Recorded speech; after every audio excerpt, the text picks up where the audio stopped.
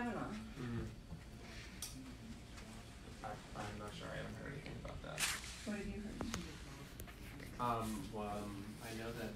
Give me 1 second. Yeah, so what is Schumer doing to bring all the Democrats to say with a loud and firm voice, we do not want a sexual predator appointed to the highest court of the land?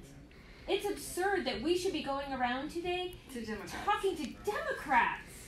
We have a credible witness. There are 2 other complainants of sexual assault, and we still are going around to Democrats having to beg that women should be believed, that survivors should be believed, that survivor testimony is evidence. And here we are in the leader of the Democratic Party's office, Chuck Schumer, saying he should be doing this. This is his job. I'm not the leader of the Democratic Party. And we were just downstairs and heard that he was very non-committal still and not really taking this very seriously.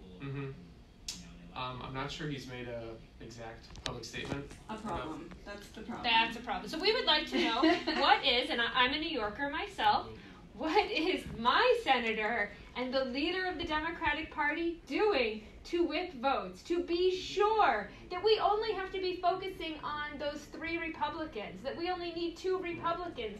Why are we worried about losing Democratic votes on this? I can't really speak for him, but I can certainly carry your concerns along to him if you like. Thank you. He's failing. That's it's so wrong on so many levels. I mean, he should be taking the survivors that are walking the halls around to the Democratic members that are wavering. I mean, it's unconscionable that he's not doing that.